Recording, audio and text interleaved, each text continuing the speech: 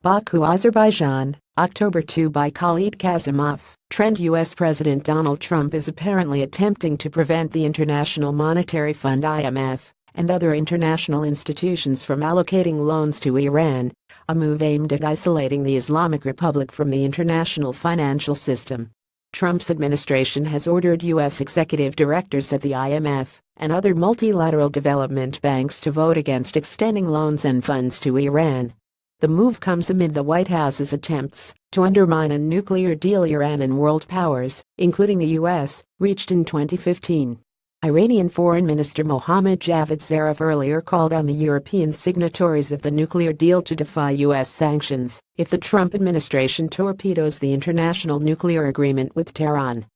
While the Europeans appear reluctant to weaken the nuclear deal, the recent decision by Trump seems as a symbolic move to demonstrate his determination to keep Iran isolated. Many believe the U.S. has a considerable leverage over such institutions, in particular the IMF, but it is not enough to turn down Iran's efforts to expand cooperation with the international financial community. On the other hand, Iran has, so far, declined to show a serious interest in receiving loans from such organizations. The Islamic Republic mostly prefers to gain financial support through direct loans from export credit agencies for specific projects. Iran has already secured several deals to lure foreign investments and loans from the world since last January, when the nuclear deal was implemented. In this period, Export-Import Bank of Korea has agreed to allocate €8 billion in loan to Iran. Several Chinese banks have also concluded a $35 billion financial deal with Iran. Austria's Oberbank was also the first European bank to sign an investment deal with Iran worth of €1 billion.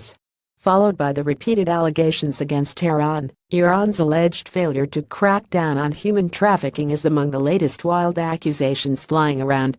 The U.S. government, through a report in June, termed Iran as a source, transit site and destination country for men, women, and children subjected to human trafficking. Tehran officially responded to the accusations, describing them as baseless.